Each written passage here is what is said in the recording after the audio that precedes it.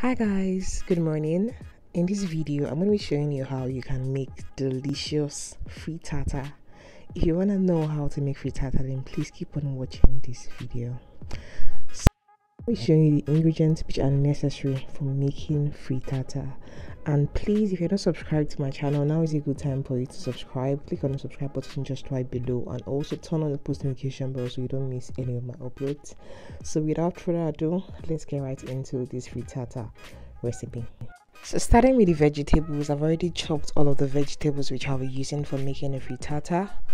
And you can see I have my spring onions, eggs, normal onions, Maggi, green pepper, red pepper. So I used 8 eggs, then onions, and I have my spices, salt, curry and thyme, and I have my Maggi. I wouldn't use these 4 cubes of Maggi because it's gonna be a lot. I also have my chopped red pepper. I also have tomatoes, chopped tomatoes, and sliced pepper just to decorate the frittata. Then of course red pepper, grinded red pepper, spring onions here, and bell pepper. So I'm starting now. I already put a small quantity of oil on the frying pan, and I'm just frying my onions. I'm just adding in more onions just to add some flavor to the oil and just make my frittata really flavorful. So I just want to just fry the onions for about 2 minutes before I start to add other things like my tomatoes and pepper. So I'm starting now by adding pepper, and I'm just stirring the pepper in there. Just stirring it to make sure I get a good fry from the pepper. Then next I'm going to add my tomatoes into the frying pan.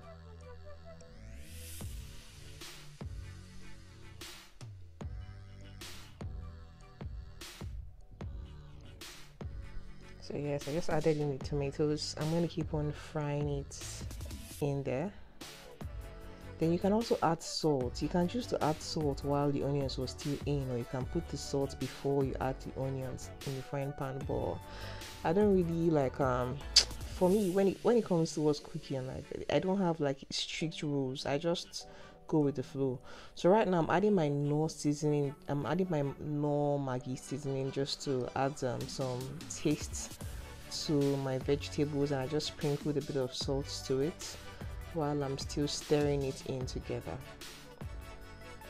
So I'm just gonna let these guys here cook for a few minutes, at least 1 to 2 minutes, while I head over to adding my sausages to the mix for the sausages to be cooked.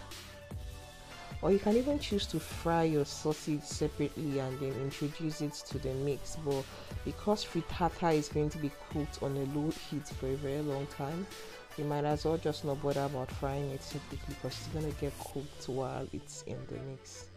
So you can see the sausages, it's a whole lot of sausage in there, so you can choose to use less than a quantity of sausage that I used. You can choose to use more, but well, this is what we're working with for our frittata.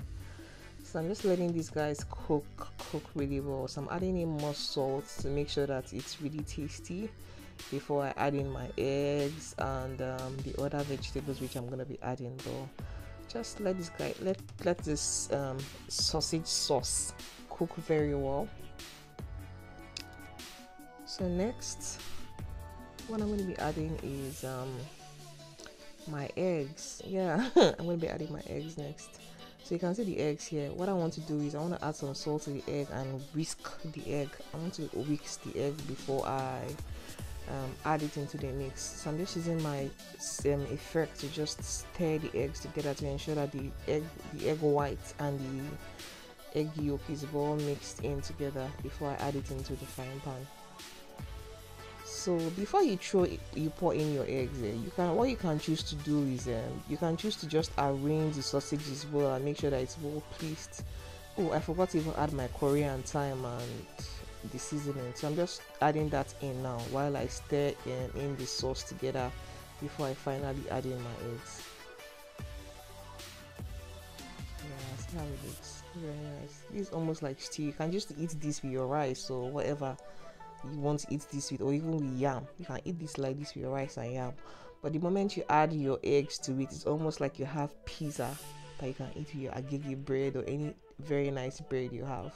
So I'm adding in that red pepper, the grinded red pepper, to make this more, you know, a bit, you know, more pepperish, because I like pepper. If you don't like pepper, you can just skip that since we already used fresh pepper. So next it's time to introduce our eggs. So I'm just pouring the eggs all around, just pouring it all around. Yeah. So after I've added in my eggs, the next thing I'm going to do is I'm just going to try and some sort of level the eggs well in the frying pan, but it's already well leveled. So what I'm going to do now is start dropping the plantain. I already fried my plantain, so you need to get your plantain and cut your plantain in a circular motion, and make sure you cut the plantain to not be so flat, so it has a bit of volume, so it doesn't just sink into the fall into the eggs. So after you fried your plantain, you just start placing it all around the egg, on top of the eggs while it's being fried. Just place it all around it. Like, just try and make sure the plantain goes over it. Even if the plantain sits in, don't really bother yourself about it. Just keep on going all around, placing the plantain everywhere. Place it everywhere. By the time it starts to cook, it's going to come back up. The ones that seem to have fallen in is going to still come back up, so don't worry yourself about that. So now I'm adding in some spring onions to the up parts just to beautify this frittata. Yeah. So next I'm going to just throw in my pepper just all around the up part of it, just to make it more colorful. Yes, and yes, your girl likes pepper. So I'm going to cover it with this pot cover now and just allow it cook. And I'm going to show you, I'm going to leave it, and don't forget, it's going to be on low heat. I'm going to leave it there to cook for about 20-30 minutes. Yeah, I just wanted to add more of the bell pepper, the green bell pepper. So I'm just adding strips of the green bell pepper, and I'm also going to add strips of the red pepper as well. Yeah, you can see how it looks now. Really nice. Just cover it, let it cook for a bit. You can see how it looks now. Wow. Though it's not yet ready, it still needs to dry up. This part here is still wet. I'm just gonna leave it there to cook. But I think having this cook in your oven, having it like in a baking pan and cooking it in your oven might even be easier when it comes to like the upper part of the frittata drying up. But in the case when you have your frittata wet like this at the upper, what you can do is you can use your toothpick and just sort of choke it a bit, so that the water at the upper part or the egg at the upper part starts to go in and get dried up. That's one thing you can do. So you can see how it looks now. My frittata is ready. It looks beautiful. It looks delicious. It's very delicious actually. So if frittata is something you've never tried before, I think you should make it. It's a healthy breakfast option, and it's something that with just a slice of the frittata, you can eat a slice with your bread, your portion of bread, and you feel very full. It's very delicious. It's also filling, and your kids will like it. You would also like it. Your friends will also like it. So just definitely make sure you try frittata. It's very delicious. It's so beautiful. Once you try frittata, you'd always want to have frittata. So make sure you try it. Please subscribe to my channel if you're not yet subscribed. Like this video, share with your friends, and I'll catch you in my next one. Bye guys, have a great day. Purchase our limited edition makeup product from our website www.enlpcng.com.